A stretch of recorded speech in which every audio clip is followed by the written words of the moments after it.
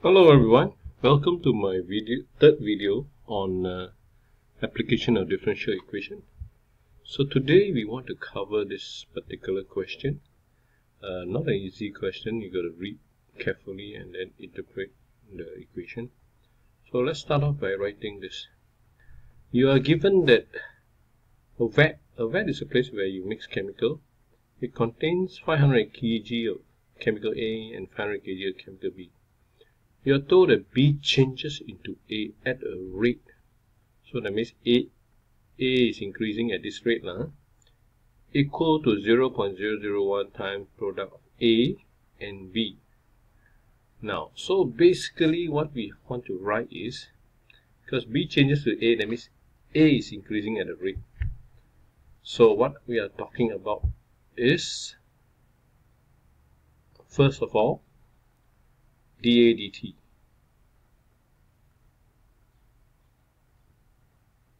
Equals to, see the word here, equals to 0.0001 times the product of A and the product of B. Right?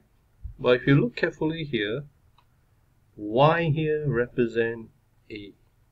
So correctly the equation should look something like this. dy dt equals to this. Let's put this as 10,000, 10 to the power 4. A is Y.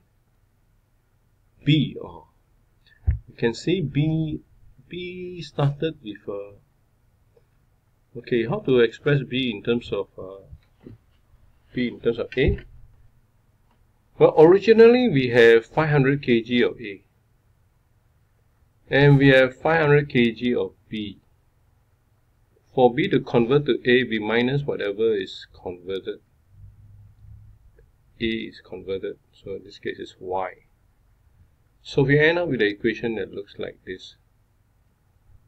1000 minus Y. And 10 to the power 4 we can bring over the other side, it becomes 10 to the power 4 dy dt. Okay, so the next step is, once you got the answer to the expression, the next step is just to solve the differential equation. Separate the variables, that will give you something like this. dy here, and then we have 1 over y 1000 minus y, and then put the integral sign, put 10 to the power 4 outside, equals to dt integral. Alright, next step is to look for the limits. Alright, initially find the solution to the equation. Initially we know t equals 0. The amount of A is only 500.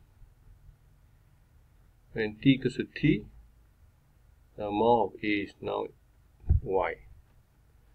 So to solve this, we need to do a partial fraction on the left hand side.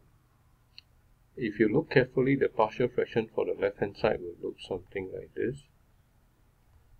Fastest way is to use cover-up method. If the question doesn't specify in this case, you can actually just use cover-up method. It's a lot simpler.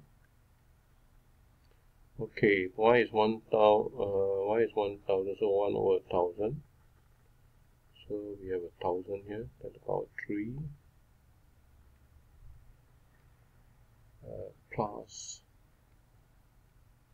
1000 minus y dy equals to t, 0 and t. So the left side, I change the partial fraction, the right side I can just integrate straight away. You will notice that this is 10. Integrate this will be ln y, modulus y. Integrate this should be minus sign, sorry. Ln 1000 minus y. Sorry, integrated already. Limits will be 500 and y, and this side will be t minus 0.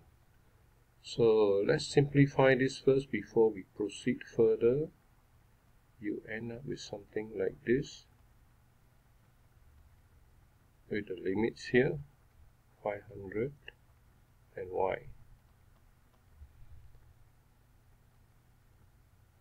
Let's simplify further. We have this term,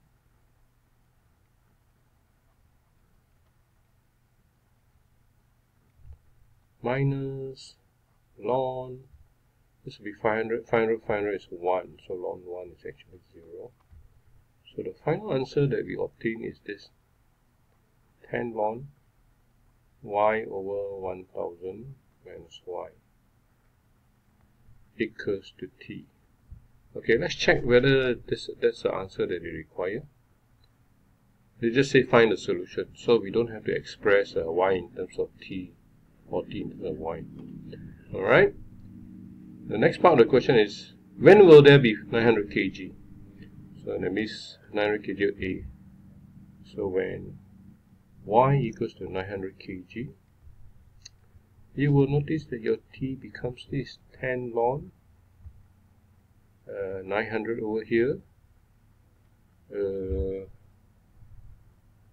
This one will become 100. So that will be 10 ln 9. And the final answer should be what we should get, 10 ln 9. That's the final answer. We got it. Okay.